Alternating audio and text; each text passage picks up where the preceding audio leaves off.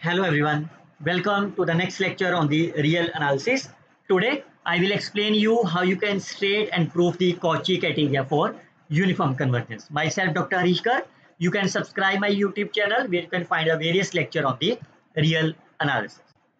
So what we have discussed so far, we have defined the pointwise convergence of the sequence of the function. If I quickly recall you, what is the definition of the pointwise convergence? If you have the sequence of the function from a to r, then this sequence is said to be convergent pointwise if this sequence is convergent for each x belongs to my domain. So in this case, domain is my A. Fine. Now in this lecture, we will define the uniform convergence, which is more stronger condition than of the pointwise convergence. I have already uploaded the various examples on this pointwise convergence. So you must watch that and try to understand the concept of pointwise. Now, the basic difference between the pointwise and the uniform convergence is similar to the difference of the point of the continuity and the uniform continuity.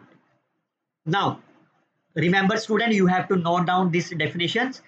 A sequence of the function fn is said to be converges uniformly to the function f which have the same domain as of the fn if for a given epsilon greater than 0 you have to find a positive integer m such that fnx minus fn is less than epsilon whenever n is greater than of m.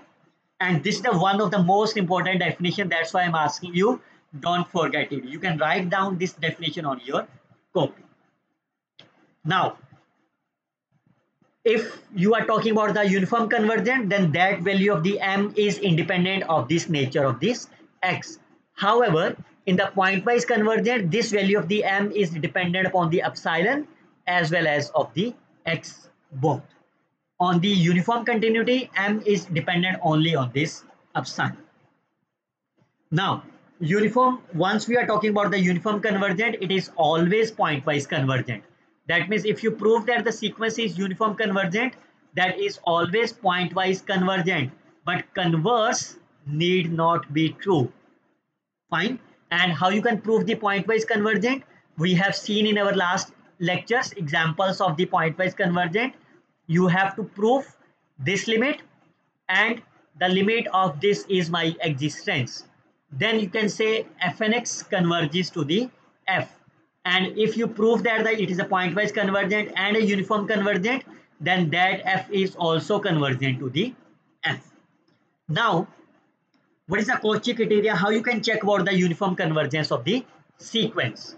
If you have a sequence of the function fn which are defined on the domain A, then this sequence is said to be converges uniformly if and only if this condition hold. That is absolute value of the fn plus p of x minus fnx is less than epsilon whenever n is greater than of the m and p is my greater than equal to 1. Now you can see that this is the if and only if condition.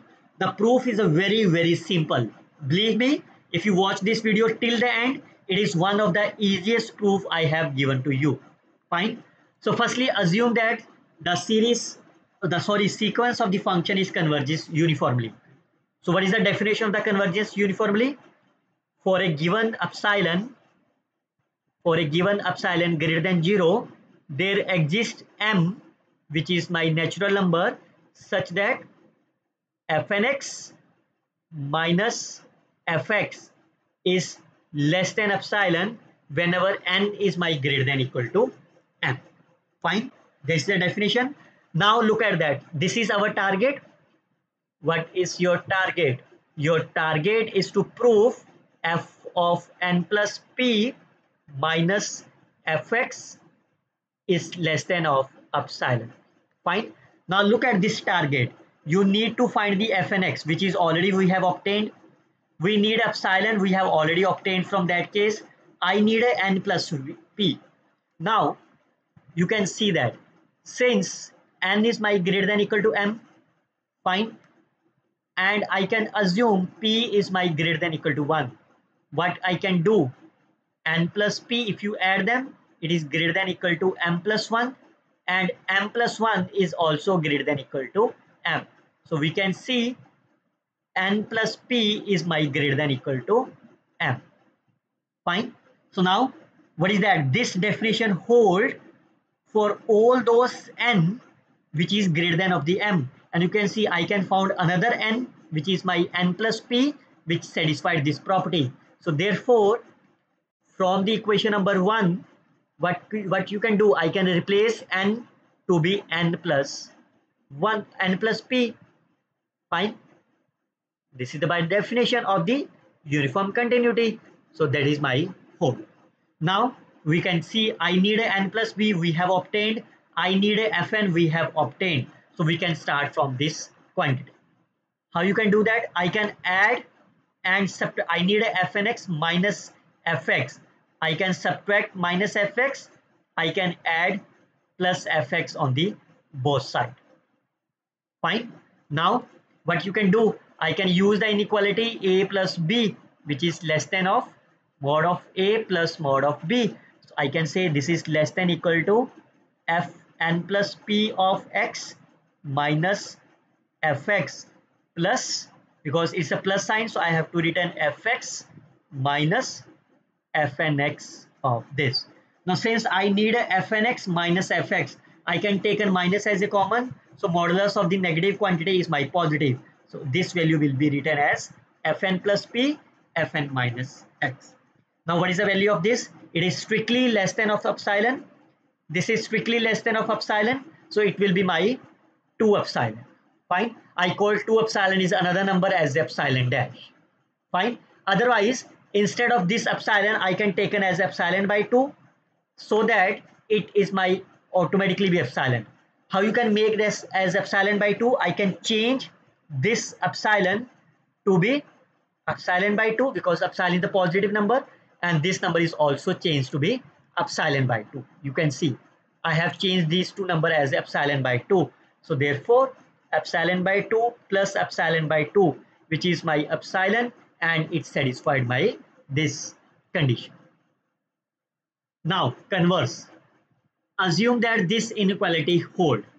Then what will be your target? Your target is to prove the sequence. What is your target? Your target is to prove Fn converges to F uniformly. Fine.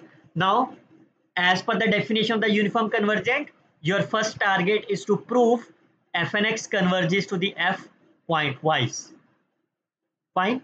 And then you have to prove that Fn converges to the F uniformly. So your basic targets are, you have to prove Fn converges to the F pointwise and uniform. So let's start with the first pointwise. Now since in this case this is given to you, so just look about this case. Fine. Now what is the pointwise? We will look about for each x belongs to the domain. If you look about this equation number 1, what you observe that means this condition is the sequence is my Cauchy sequence. Fine. This is the definition of the Cauchy sequence also, and it is also convergent because it is less than of the epsilon. Fine. So the sequence Fn is a Cauchy sequence of the real number, and we all know that this is also convergent. Fine. So what is the definition of the convergent? If this is convergent, that means limit Fnx as n approaches infinity is my finite number. Fine. So I assume y belongs to my real number such that f limit n approaches infinity is my y. Fine. Now your target is to define Fnx converges to the f. So I assume f is the mapping from A to R such that, because this is a real map, I can assume f of x is my y. Fine. Because y is my part of the real numbers. Then what is the value of the y? Y is nothing but my limit of the Fn. So what is the definition of this implies? This implies fx is equal to limit n approaches infinity of Fnx, and this is the definition of for each x. This is the definition of the pointwise convergent. Hence Fn converges to the F pointwise.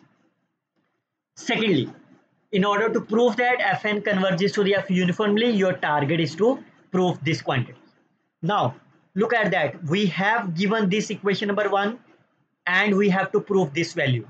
Clearly say if you compare this expression, in this case, we does not need a value of the P. Fine. So that means my claim or my approach will be to eliminate P. Fine. Your target is to eliminate P, because if you eliminate P, then your domain will be satisfied. What is the minimum value of the P? P minimum value is my 1. What is the maximum value of the P is infinity. So I can keep N is my fix. Fine. And I can take P as my infinity. So I can take this limit as P approaches infinity of Fn plus P minus Fn, which is less than of epsilon. Fine. Now you can take the limit inside. What will happen? This is a limit. P approaches infinity. F of n plus P minus limit Fnx as n approaches infinity, which is less than of epsilon. What is the value of this? We have already proved that this is the value of fx by using the pointwise convergent. So therefore, I can replace this number to be fx. Fine. Now, when you take fx, n approaches infinity, this value becomes my fnx minus fx. Fine. So what is the definition of this? This implies the sequence of the function converges uniformly on the f. And this is a very, very simple proof which I provided you in a very simple manner. You can see that firstly your target is to prove the pointwise, because this is a Cauchy sequence. By the definition of the Cauchy is a convergent, and convergent means that the limit is existence. And I hope you can simply enjoy this session too. We will see the next lecture on these examples of the uniform convergence of the sequence. Till then, you can like, share and comment on this video, and don't forget to subscribe my YouTube channel. Best of luck, students. Happy learning always.